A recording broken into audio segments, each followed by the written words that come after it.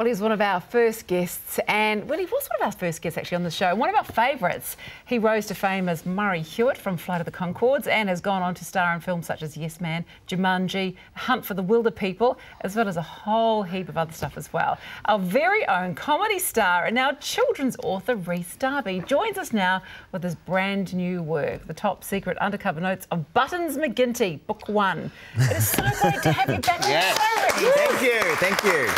I totally forgot that. You were actually one of our very first guests here, and we had the lolly jar, and you absolutely just sent the lolly jar everywhere. I think those lollies are still in there. Yeah. And some of our guests still eat them, yeah. Yeah, and every time I say, Rhys Darby spilled those all over the floor. Yeah. Sorry about that. It was good fun though. But now you're back with this, so why did you decide to write a book for kids?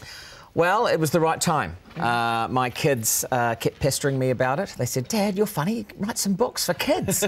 And Scholastic approached me. You know, David Walliams is a big author in the UK, and he's a comic actor, and they kind of said, hey, why don't you give it a go? There was the nudge there. And I said, all right, I'll do it. I need a good idea. And so I thought about it. And then I came up with a great idea, and I wanted my book to be different to your usual kind of novel type books, and definitely different to, you know, what some of those authors in the UK were doing. And it had to obviously have a real New Zealand take on it, but really I wanted to sort of reach for those reluctant readers, because one of my sons is that. And I was that growing up. I looked at books and I saw the words and I went, oh, I'd rather go kick a ball around.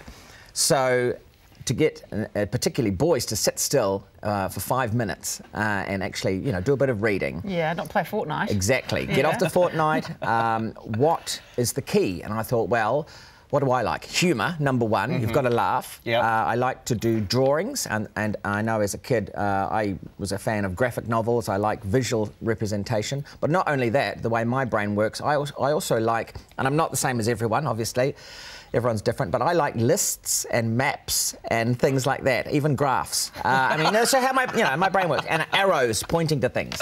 So I thought, well, what sort of books do I like? And I'm a big adventure fan. I'm a big Indiana Jones fan. So what I like is Indiana Jones's notebook, because I think you go through that and there's sketches, there's clues, things that he rubs in, you know, with his pencil and things, and then imagine finding a book like that, but it was written by a kid, and as you go through it, you unfold that this kid is on this crazy, wild adventure, and you kind of, so that's the book I wrote. It's a journal. And did the book evolve as you wrote it, or did you have your graphs and your plans and your lists, and you know where you were going to end up? There's a nice little plan of a boat there we just saw. Yeah, there we go. So basically, I tell you how it evolved. The adventure unfolded as I wrote it. So I really, as an actor, I pretended that I was this kid. Brilliant. And so as I wrote in the journal, I imagined what was going on, and then I did all the drawings, and he was on the boat, he was off to this prison school, and then he met these other kids. He was in this dormitory, and then he started to uncover this secret society, and this is untoward behaviour that's going on there, and he kept drawing little notes, and he's into Morse code. In fact, that's his first language, which is rather odd, but I learnt Morse code in the army, and not many people do Morse code these days, so I'm trying to bring it back. And that's what I think of you. So it's a bit of fun, and you'll stop tapping, please. Right, and I heard some kids the other day describe this as silly, which is great, I think, for a kid's book. And one other kid said really hard not to laugh, and I was the same, because I grew up listening to sort of things like Bad Jelly the Witch with Dick Ware, and you don't get those sort of adventure stories anymore. You have captured it so brilliantly with Kiwiisms in here as well, Rhys. You've got to have your jandals. But still got to appeal to the global market as well, Rhys. I think so. When I read it through, because my 12-year-old read it and he loved it, couldn't put it down. I read the whole thing in your voice. Was that something that you anticipated would happen or not? What do you mean in his voice? When you read a book, you have a voice in your head. It was like, you know, it was I woke Silky up. I can't do it. Yeah, I know. It'd be embarrassing for all of us. No, that's cool. And I read it in my voice too. Which is fun. It's fun for me. But I tell you what, I'm going to eventually do an audio version too, where I'm going to actually, obviously, read it. Would you like me to be you in that? Because I do a really good job. Yeah, I might get you to come in.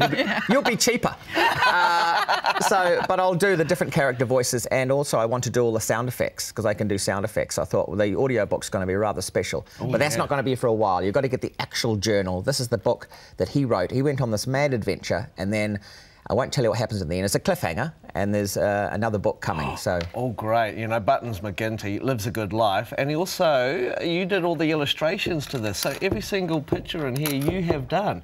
Did you, was that something you've always done, or did you just learn how to do it for the book?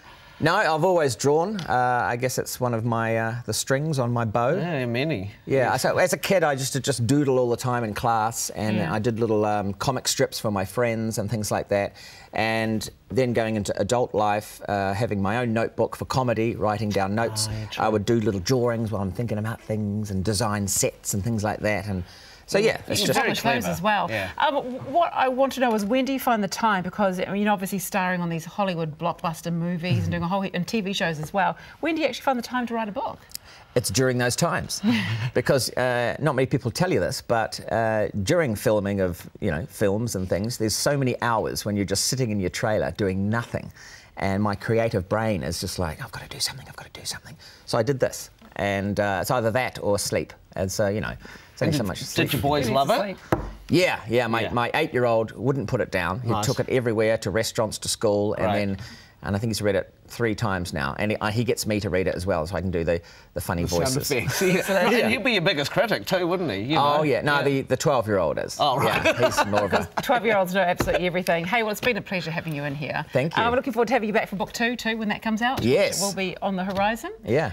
Rhys Darby's The Top Secret Undercover Notes of Buttons McGinty. Book 1 is available now from all great bookshops. Yeah, brilliant. Love it. Thanks, Rhys. Always a pleasure to see you.